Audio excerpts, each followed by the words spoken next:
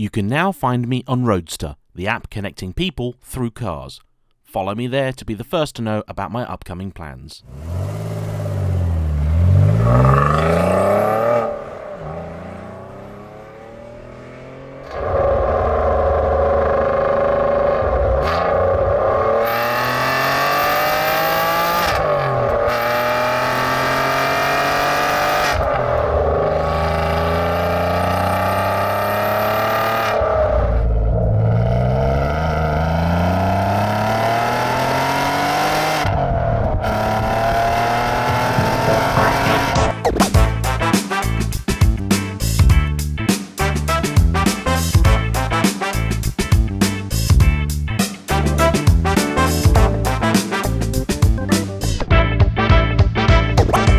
Hello everybody.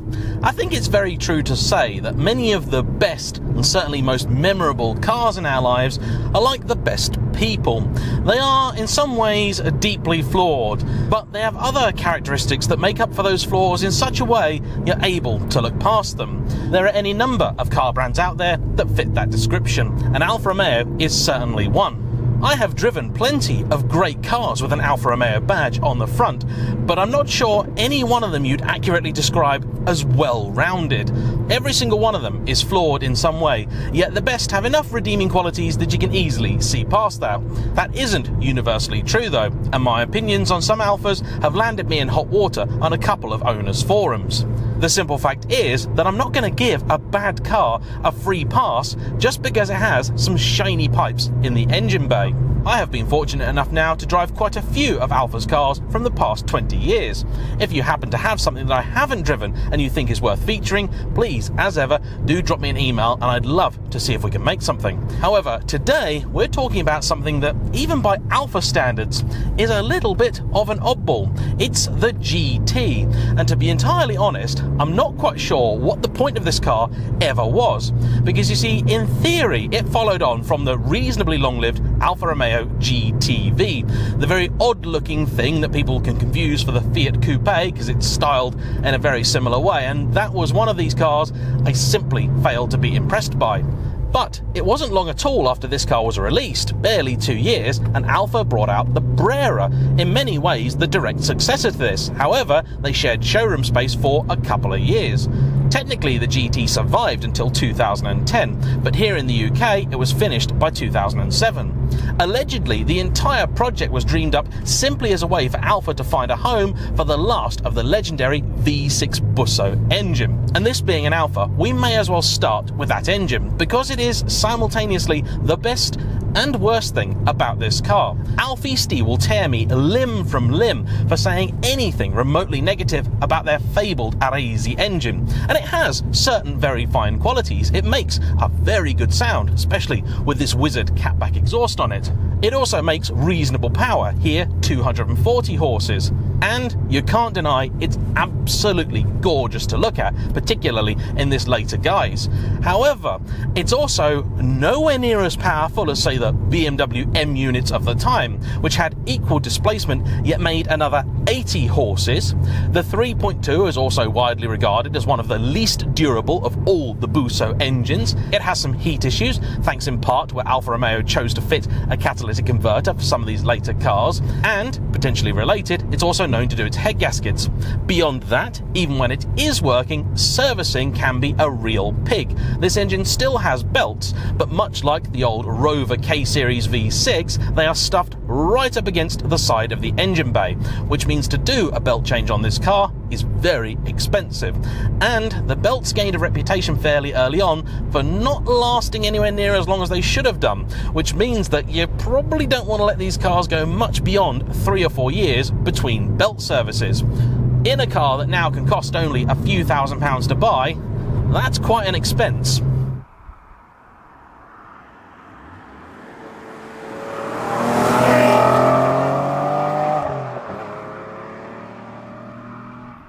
This engine is almost identical to the one fitted in the Alfa Romeo 147 and 156 GTA. However, in those, it produced 250 horsepower, and here 10 less at 240. Being naturally aspirated, torque is a modest 221 pound-feet or 300 newton-meters. The red line is at 7,000, and the over-square nature of the engine means that if you want to get the best from it, you really do have to get it into the top reaches of the rev counter.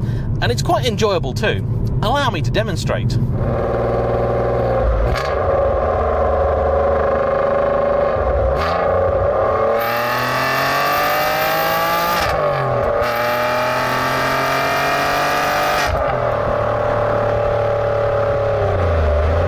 This thing pulls really quite hard and makes you question if that 240 horsepower figure may just have been a touch modest. While the engine is an absolute peach, unfortunately the gearbox is not. And that's something that plagues all of these old Alfas. Ahead of this review I spoke to an internet friend, Damien. If you're watching, thank you Damien, you've been very helpful. He is a big fan of the GT and has driven loads of them. He forewarned me, and I already had a suspicion of this, that gear changes are a common weakness on these cars. But they don't need to be. Unfortunately, due to various, mostly boring reasons, the gear shift on these cars is a real mixed bag. They can be very good, but if they're not set up correctly, they'll be like this. And when I say this is a bad gear shift, I don't mean it's a bad shift for a car. This is a bad shift full stop. If I were in a van and it shifted like this, I wouldn't be particularly impressed with it. First and second in particular are just horrid. You've got to get the lever over there somewhere, and it's kind of like driving an old 1970s Ford, which hasn't had much adjustment for the linkage in quite some time. The other thing he told me is that these are a car that genuinely comes alive with a little bit of sympathetic modification. And this particular example, brought to me by channel fan and good guy Jack, has had what you'd consider the usual suspects of Alfa GT mods.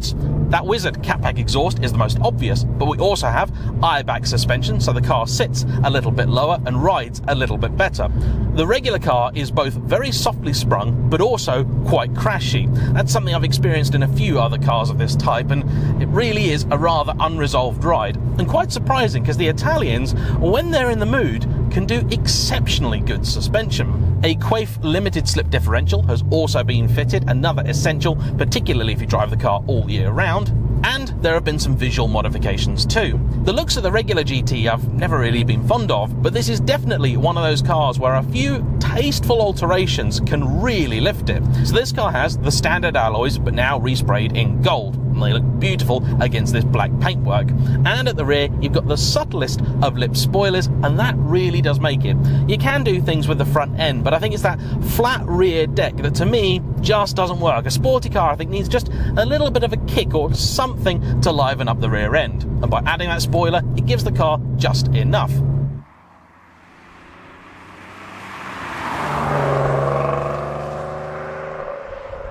The truth is, these cars are all now of an age where each one is an individual, and you have to judge them on a case-by-case basis.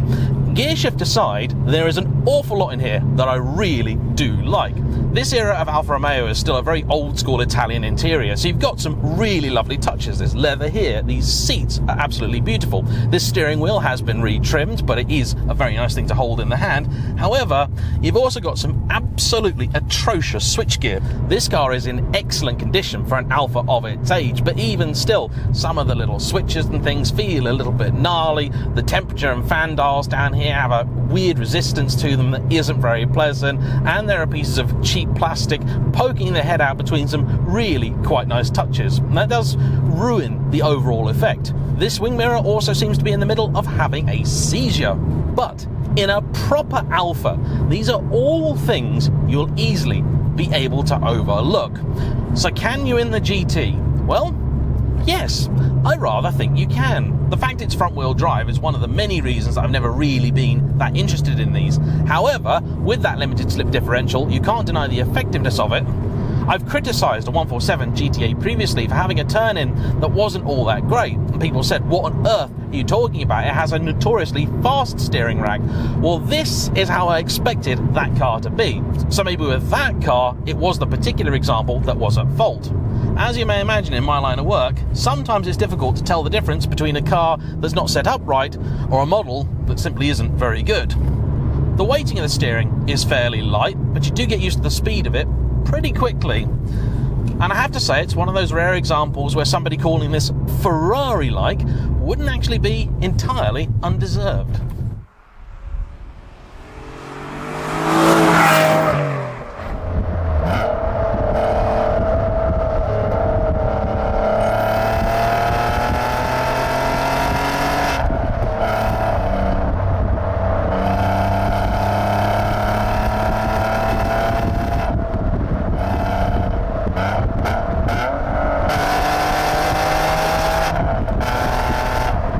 One of the mods this car doesn't have, and something I'm told is really an essential for these, is an uprated anti-roll bar.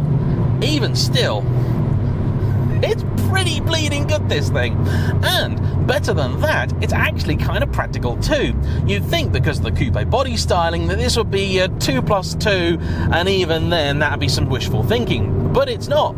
I can sit in the back of this car behind my own seating position.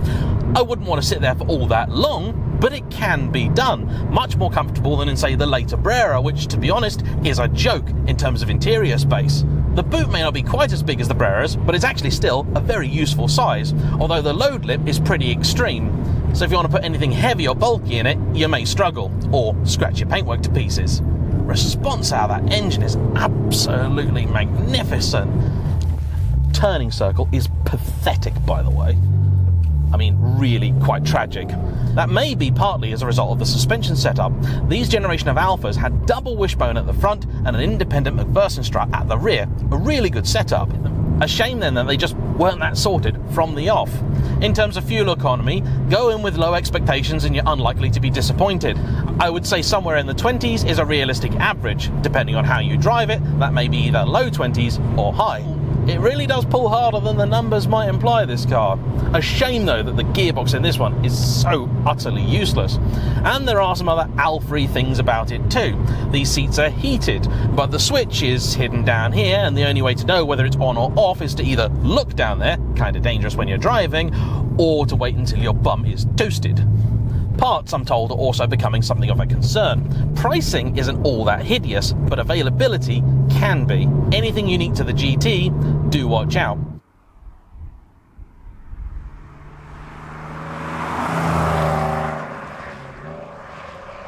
It is strange that they didn't make this a GTA model, but that may be because even for an Italian, calling it the GTA could have been a bit too much. Despite the lack of badging though, there were some differences over the regular cars, including a stiffer chassis.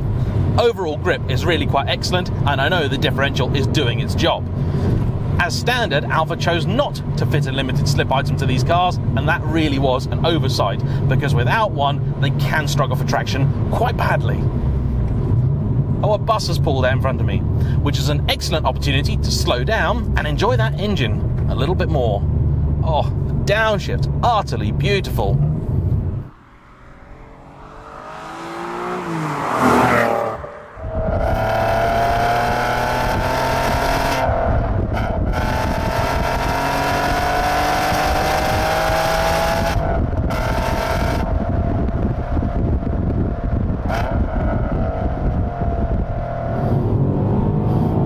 Torque steer is present and correct, as you can probably see. I'm not exaggerating that. I am delighted to say that one of the typical Alfa failings hasn't really blighted this car, and that of course is reliability. I make no promises, and if you want to buy one of these, there'll be plenty of buyers guys out there that'll tell you all the sorts of horrible things that can go wrong with these cars, and believe me, there are plenty. Yet, in the 4 years that Jack has had this, there is only one time it ever properly let him down, and that was due to a split radiator hose. That's something I don't think we can really blame Alfa for. You have to remember that this is a car now about 17 years old, so things like hoses going really should be par for the course.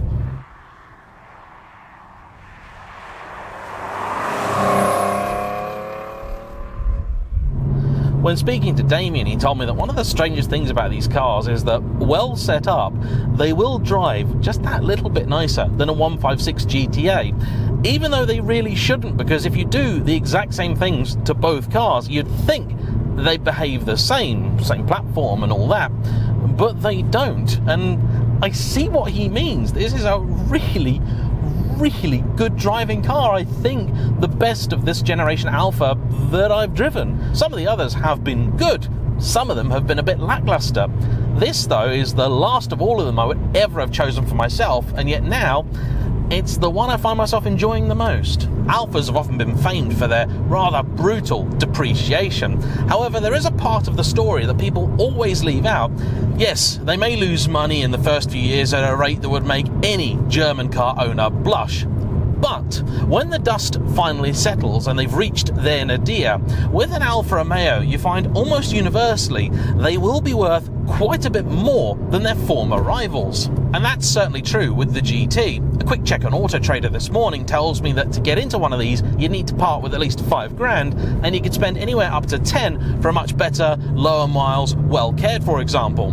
If they're names that you recognise, so Wizard on the exhaust, Airbag or similar for the suspension, Quay for the differential, I wouldn't have any hesitation recommending a modified one of these over a standard example. That rear suspension has also been set up to have an element of passive rear steering as well. It's one of the things that makes this feel quite so agile. I've just gotten out of a Fiat Panda, and yet this is the car which feels a lot lighter on its feet and dartier. I was genuinely quite worried as well, because for the first 100 yards I thought, oh no, this is going to be another underwhelming Alfa. And I blame that gearbox for that entirely. The gearbox is just horrid. But see past that, and you can fix that, and what you're left with is something really, truly special. In other words, it is a proper Alfa. I'd have one, warts and all. As ever, that's all. Thanks to Jack for bringing his car out, to Damien for providing a little bit of inside information, and to you for watching. Like, comment down below, subscribe if you haven't already, and I'll see you for the next one. Bye-bye.